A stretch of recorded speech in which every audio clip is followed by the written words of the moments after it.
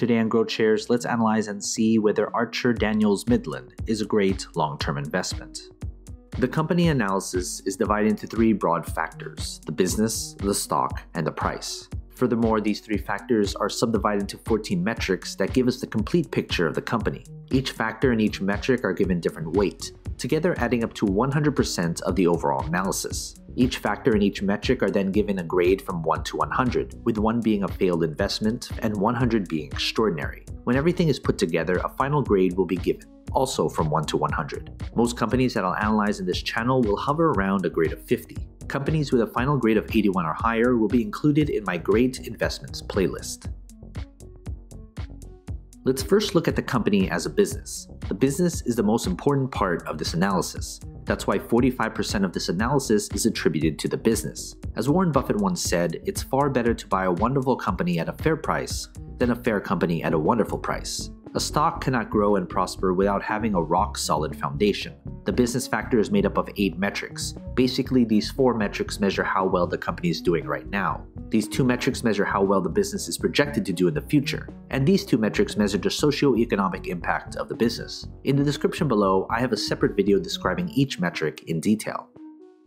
Based on this grade, I would consider this an average business. This means, as a business, it's no different than half of all the businesses out there. Everything else going forward would need to be good in order to make this an attractive investment. Next, let's look at the company's stock. We can't easily invest in something unless there's shares available to buy and sell. That's why 35% of this analysis is attributed to the stock. If the business is the foundation of a company, the stock is a reflection of that foundation. Does the market reflect how good or bad the business has done? And how does the market think the company will do going forward? That's what the stock tells us. What matters most is return on investment. There should be some correlation between the business and its stock. The stock factor is made up of 5 metrics. Basically, these 3 metrics measure how well the company's stock has done, and these 2 metrics measure how traders and investors perceive the company as an investment. In the description below, I have a separate video describing each metric in detail. Based on this grade, I would consider this an above-average stock. Combine that with an average or better business, this should be a company on your watch list to see if further improvement can be made.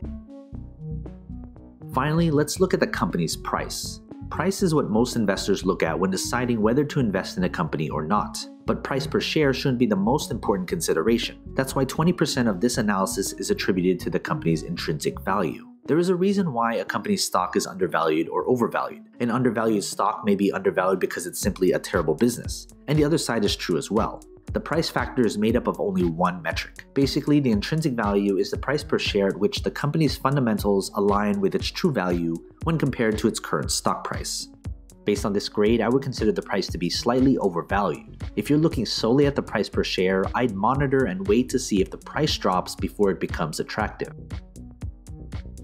Now that we have everything calculated, let's figure out the company's final grade. If you want a database of the companies I've analyzed, consider becoming a subscriber to my Patreon. For only $2 a month, you'll gain access to my Google Sheets spreadsheets with all the grades for you to filter through. They're frequently updated, so consider becoming a subscriber. Link in the description below, or head to patreon.com/growthshares. Based on this final grade, I would consider this company an average investment. If you're a long-term investor, you'll get average returns if you invest in this company right now. Some of you will put different importance on different aspects of my analysis. You may solely just be looking at the price per share. Others may look at the business. But if you're looking at this company as a long-term investment, you should look at all 3 factors because it paints the entire picture of the company. When it comes to the final grade, it doesn't necessarily mean I'm bullish or bearish on the company's stock. Grades are adjusted to take into account the company's industry, sector, and competition. Of course, major news does have an effect on the company, but my analysis is built upon a solid foundation that focuses on the long-term health of the company. From time to time, I will reanalyze a company and share it with you. So you've made it this far, shoot me an email. I'd love to get in touch with you and talk more. What company should I analyze next? And do you agree with this company's final grade? If you want me to analyze more companies, hit that like button, subscribe to my channel, and share this video with other investors.